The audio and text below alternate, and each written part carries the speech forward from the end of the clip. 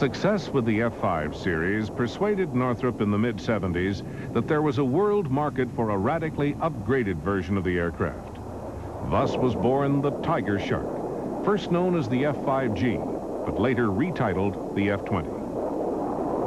The Tigershark bears a strong family resemblance to the F-5, but is in reality a different multi-mission fighter with advanced avionics, a refined airframe with improved leading-edge route extensions, and greater volume resulting from the elimination of the Coke bottle drag-reducing fuselage used on the F-5. A single afterburning turbofan offers 70% more thrust than the F-5E's two small turbojets.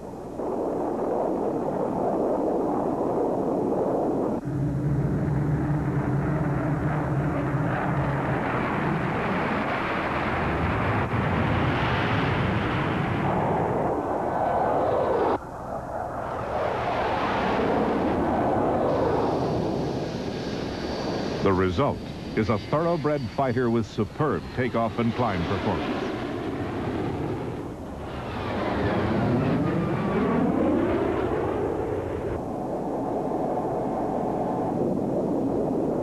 The Tigershark has 5 external hardpoints, 3 of them modified for drop tanks.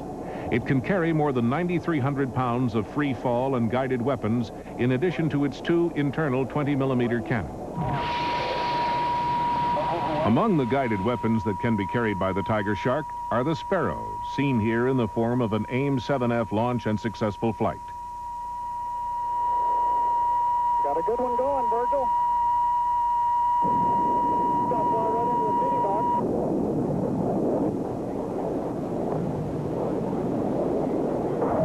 box. The wingtip rails can carry 2 Sidewinder short-range air-to-air missiles. The Tigershark can also be used for ground attack with a wide range of unguided weapons. The plane's 2 built-in cannon can be supplemented by 3 30mm cannon pods, 4 pods for unguided rockets, or up to 9 500-pound bombs. Guided weapons can also be used, including 4 Maverick missiles. The Tigershark is in every respect an excellent fighter. It has good reliability and maintainability, and combines agility with performance, thanks to its aerodynamics and the rapid response of its powerful engine. Despite these virtues, the Tigershark found no buyers.